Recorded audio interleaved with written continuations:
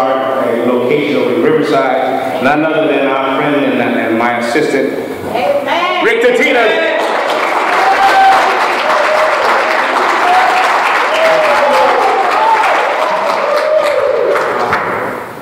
Amen.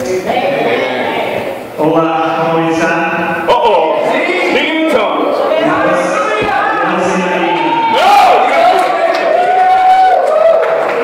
So it's easy for me to talk to you in Spanish because I know a little bit of Spanish and I know some English. But it's hard to learn another language when you don't know the language that you're trying to speak into. And there are people that teach something called English as a second language. Yes. Which actually, they don't even know the receptor or the receiving language that they're preaching to or that they're talking to. And what they do is they use different signs and different abilities to communicate small things. As they build on those small things, it becomes greater. And so one of the things they do is they say, hello, and they wave their hand, and they repeat it, and they say hello. And the person that doesn't know English and doesn't know any other language that the person telling them hello to learns that this means hello. Or they do other things. They use body language where they can see that someone is saying, sit down. So they sit down and stand up. They tell us that means standing up. So they start learning the basic building blocks of the English language, even though there's been no translation given to them. And that's pretty fascinating because how do you do that? How do you use abilities and different techniques to help others get a grasp of that language? It's the same thing that we're going to learn today from the Scripture. And that is how to make sure your gifts are building up the church body. Amen. How to make sure the gifts that God has given you, when you put your faith in Him, are building a building that consists of people all around you. And so we want to take a look at 1 Corinthians chapter 14. If you have your Bible, you can turn there. 1 Corinthians 14. Matthew, Mark, Luke, John, Acts, Romans, 1 Corinthians. And so chapter 14 is an interesting chapter. There's a lot in it. We're only going to take 3 sections out of it. And so the first thing we learn about making sure our gifts are building up the church is we need to pursue the gifts that maximize the greatest understanding. We need to search after and follow after the spiritual gifts that bring the greatest clear message to someone else who's going to experience that gift along with you. And in the context of Corinth, they had some struggles with this. They were very immature. They were very selfish. They were using their spiritual gifts to benefit themselves only, and they were not using to benefit others. And that turned into divisions. They had divisions of people within the church. And so even to the point where they would take the Lord's Supper, other people would go first, and people after them would be disregarded. That is not how God intended us to take the Lord's Supper. Well, yes.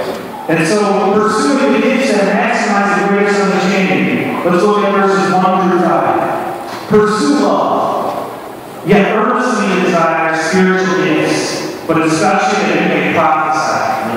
For one who speaks in a tongue does not speak to men but to God. For no one understands, but in his spirit he speaks mysteries. But one who prophesies speaks to men for edification and exhortation and consolation. One who speaks in a tongue edifies himself, but one who prophesies edifies the church.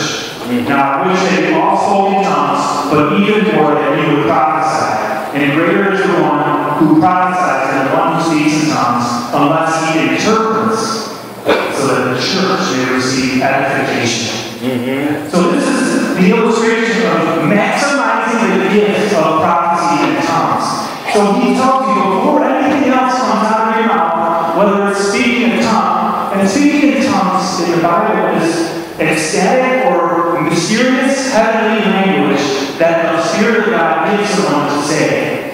And that person who's saying it does not know what the words are being said. They don't know what they mean. But there has to be some kind of interpretation to it. And so the first thing he says was, make sure you're pursuing and following after love. Make sure you're following after love, which is a high regard for someone else. before you start thinking about what spiritual gift I'm going to use today, or what's God going to use in me today. Amen. Love is higher than pursuing spiritual gifts, but He doesn't want us to get rid of the spiritual gifts and throw the baby out with the bathwater. He wants us to keep them there as a high priority. And so He says, earnestly desire these spiritual gifts, have a strong passion for them in your heart, but especially prophecy. And what is prophecy? Prophecy is various things in the Bible. It's telling forth God's word, but it's also telling forth the future. And in this case, it's telling forth some kind of behavior or encouragement that only the person who's receiving the prophecy or the group of people that are receiving the prophecy know, and the person speaking it does not know. It comes from God. Amen. So it's speaking forth God's message, and we should desire prophecy more than the rest. Because, and here's the reason, because its effectiveness is greater. It is a greater gift in some sense. It is a greater gift to communicate a message from God to everyone than to just enjoy the experience of speaking a language that you don't know, given by the Spirit of God, that no one else can understand. Amen. And so He says, whoever speaks in the tongue does not speak to men, but to God. For no one understands, but in His Spirit He speaks these mysteries. But the one who speaks forth God's message of prophecy speaks to men for building up, for edification, for exhortation, which is support or stimulating or motivation to do something, or consolation, which is comforting. And so He desires, the Spirit of God desires to build us up, to support us, and to cause us to be comforted. He's called the Comforter, isn't He? Yes, He is. And so He wants, above all things, any spiritual gift that you have, and you may not even know your spiritual gift. You have one, or at least one, if you put your faith in Jesus Christ. But if you have not, you don't have a spiritual gift yet, and we'll talk more about that in a minute. But the one who speaks in the tongue, he only edifies himself. And the word edify has to do with building up, or building a building or a structure. And so, when you're speaking in tongues, if it only stays between you and God, then it only builds up yourself and doesn't bless anyone else. But the one who prophesies edifies the congregation. Amen. Tongues has limited reach and blessing if it remains uninterpreted, but it builds up and strengthens those who receive the message in the language itself. It's a mysterious utterance from heavenly origin, but when it's translated, it blesses us with wisdom and knowledge that we need. Amen. Now I wish that we all spoke in tongues. Why would He say He wants them to speak in tongues? Because tongues isn't good prophecy. Because if tongues is interpreted, it functions in the same way as prophecy, as a message from God to His people. So unless He interprets so that the church can be built up, interpreted tongues functions just like prophecy. Tongues itself prophets only the tongue speaker unless it's interpreted. So make sure your gift is profitable for others. Make sure your gift is profitable for others. Make sure your home doesn't make your church. So pursue the gift that maximizes greatest understanding. Now, have you ever seen that show where they have those extreme coupon ladies that go around these stores? I don't know the name of the show, but I watched a little bit of it once, and here's a lady with like 2 grocery baskets full of food and items that she picked up at a grocery store. And yet when she gets into the line to pay for it, she brings out a stack of paper clippings and cut out coupons that she got to put forth for the cashier. And what she does is she gives the cashier the coupons, and you watch the balance, which says $284.15, go down to like 38 cents. So she buys 100 plus items from the store, but because she did the diligent work with the coupons, she's able to pay less than $1. Amen. Did she not maximize her purchase power with those coupons? Right. It's fascinating to watch. And that's what we need to do with our spiritual gifts. We need to maximize them so that they give people the best understanding, the best mental knowledge and direction in their lives so that follow God. When you pray for someone, next time you pray for someone, be open to God giving you a divine insight or some kind of wisdom for that person. Maybe take a little pause in your prayer. Just wait. Maybe the Holy Spirit wants to tell you something to pray for them for, or tell you something to tell them. And maybe you have a spiritual gift of tongues. Maybe you have that. Maybe sometimes you start praying and some words will come out and you don't even know what they are.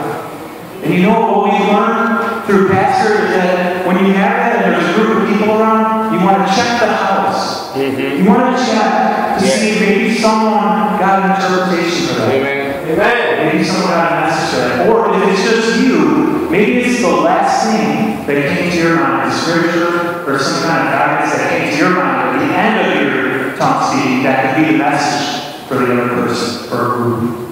And so we need to pursue the gifts that maximize the greatest understanding. But the second thing is we need to know the significance of our gifts for both insiders and outsiders. This is important in the Bible as well. The first thing had to do with the vertical, the tongues between God and man, and the horizontal, between man and someone else. Now let's look at the significance of our gifts, because they benefit believers and unbelievers in different ways. Look at verses 20 through 25. Brethren, do not be children in your thinking, yet in evil be infants, but in your thinking be mature. In the law it is written, by men of strange tongues, by the lips of strangers, I will speak to this people, and even so they will not listen to me, says the Lord. So then tongues are for a sign, not to those who believe, but to the unbelievers. But prophecy is a sign for not for unbelievers, but to those who believe. Therefore, if the whole church assembled together, and everyone speaks in tongues, the ungifted man or unbeliever enters the room, will they not say that you are crazy? But if everyone prophesies, and an unbeliever or ungifted man enters the room, he is convicted by all, and he is called to account by everyone. Because the secrets of his heart are disclosed, and so he will fall on his face and worship God, declaring that God is truly in your midst. Amen. So that is knowing the significance of the gifts for both insiders and outsiders. One thing we need to know, and Pastor has said this recently, is are we under-teaching each other? Is the church as a whole under-teaching its people? Why do we not have that mature understanding in our minds to know what the Word of God says? It's our food. Like he says, it's our feast. We have to take it in daily. And so he says, don't be children in your thinking. You should be in your 60s and 70s in your thinking. You should be really mature and have knowledge and wisdom that you can use and apply to people and yourself in any kind of situation that arises. But as regards to doing evil, you should be so young and you don't even know how to do it. Most of our children don't even know what some of the sins are that we know, right? Amen. Our children don't know what soccer is and different things like that, and we can tell you what it is. That's how we should be in regards to evil. We should not really have the knowledge or experience of it, because we're so mature in our thinking, it's leading us to go down the right path, not the wrong. Amen. So Paul calls us to mature thinking and the use of our minds. Amen. But he says tongues are for unbelievers. Why are tongues for unbelievers? Don't they benefit believers? Yes. They benefit believers when they're interpreted, or if they're not interpreted, they benefit the person speaking the tongue. But in this case, he refers to an Old Testament passage that says, by men of strange tongues, and by the lips of strangers I will speak to this people, and even so they will not listen to me. The context of that passage is that the children of Israel, whom God had chosen and brought out of slavery, would not listen to him no matter what he tried to do. He sent prophet after prophet after prophet to his people, and they would not listen. And so he sends people from a different language to speak to the children of Israel, and he uses it as a tool of judgment to say, you guys have to listen to me, therefore I will speak so you can't understand me. I will speak so it's not clear. You won't understand me because you don't want to understand me. That's right, man. And that's a sign of judgment on people who do not believe in Jesus Christ and have repented of their sin and put their faith in Him for salvation. And so it comes as a sign to say, wow, I don't understand what's going on. Maybe I'm on the outside. Maybe I'm on the outside. I need to be on the inside. But for believers, for those who do believe and continually commit their way to Jesus Christ, it says, prophecy is a sign for those who believe. Well, wait, how is prophecy a sign for those who believe? If prophecy is the thing that convicts us. See, the idea is that someone will speak a word of prophecy and it'll come forth. Maybe they would do it in the pulpit. And what it would do is speak something specifically to someone in the audience who is really not on the path of God. And what it will do, it will convict them in their hearts, causing them to feel like, wow, God is convicting me. God is speaking directly to me. That's not what God is speaking to, that's God. And they'll come down in the front and they'll put their hands and knees on the ground and say, God is here. And they'll repent of their sins. As one person put it, prophecy is a fast track to repentance. Amen. And so what happens is, when we see prophecy executed, it's a sign for us to believe, to show us that God has favor on us. It's a sign to say, yes, that person was convicted, and they repented. It's a sign to show us that God is pleased with our congregation. Amen. He's pleased with the effort taken. And so he says, that is prophecy. The point of prophecy is to acknowledge God and give allegiance to Him by repenting.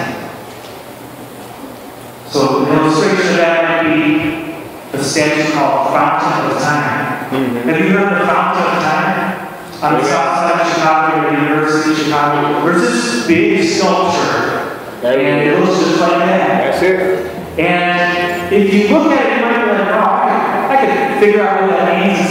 You know, it's a bunch of people, it's kind of shaped as an art, and there's a guy that maybe he represents God, and he's watching over us, and that's great, you know, I'm going to walk by on the way to Starbucks. Well, that's not the case. The sculpture is more significant than that. It actually based upon a poem written by a man many years ago, and it was sculpted in 1920. And the meaning of the sculpture is that there's time is like the father of us all. And Father Time looks at history and he sees people born, he sees people struggle through life, he sees people go through heartaches, headaches, through wars, through famines, through love, finding God and Christ. And he sees the cross, his cross of history. But it also means that we go, not time. Time is always here. We come and go, but time stays and watches over everything. And so that's the meaning of it. And if you want to see it, it is not that far from here. You can take some there and explain the meaning of that to them. But you wouldn't know the significance unless you read the story about it. It's a significant thing to look at, but if you know the meaning, it'll help you better understand what you should take away from looking at it. And that's the idea behind this passage, is that you need to know the significance of tongues for unbelievers as a sign of judgment. And we need to know the significance of prophecy, speaking forth revelatory things to believers and unbelievers as a sign of favor of God. Amen. And so you should be encouraged when you see someone prophesy. When you see someone prophesy, when you see someone give their life to God, that should be an encouragement to you. God is the one acting in that. Hallelujah. Nobody else takes credit for it. God does. Amen. And let's move to the last point. Avoid confusion by being both spontaneous and ordered. We need to avoid getting all wrapped up in disarray by having the Spirit of God move whenever He wants in an instant, but also being ordered and not just relying on the Spirit to us anywhere. He works in orderly fashion. Let's look at verses 29 through 40. Let 2 or 3 prophets speak, and let the others pass judgment or discern. But if the revelation is made to another person who is seated, the first one must keep silent. Just a reminder, these are instructions during the church service where the people have poured into us. For everyone may prophesy one by one, so that all may learn and be exhorted. And the spirits of the prophets are subject to as in all the churches of the saints. The women are to keep silent in the churches, for they are not permitted to speak, but are subject to themselves, just as the law also says. If they desire to learn anything, let them ask their own husbands at home, for it is improper for a woman to speak in church. Was it from you that the word of God first came forth, or has it come to you only? If anyone thinks he is a prophet or a spiritual person, let him recognize that the things which I write to you are the Lord's commandments. But if anyone does not recognize this, he is not recognized. Therefore, my brethren, earnestly desire to prophesy, and do not forbid speaking in tongues. But in all things, let them be done in decent and orderly fashion, or properly in an orderly manner.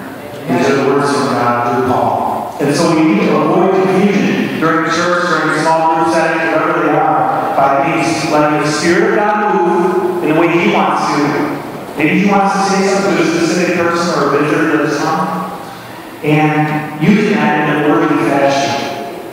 So he says that 2 or 3 prophets he speaks. When we're in our church service, they would have 2 or 3 people come forward and say, I have a message from the Lord, a word from the Lord. And they would speak it forth.